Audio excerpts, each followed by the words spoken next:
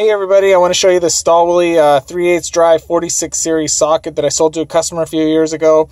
He did approximately 200 engines, S65, S85 connecting rod jobs. He said approximately 3,200 fasteners between the V8s and the V10s. He was putting in ARP connecting rod bolts, and the tool finally let go, and his first assumption was that he broke a bolt after using this 3,200 times. You can see that the crack goes the length of the grain.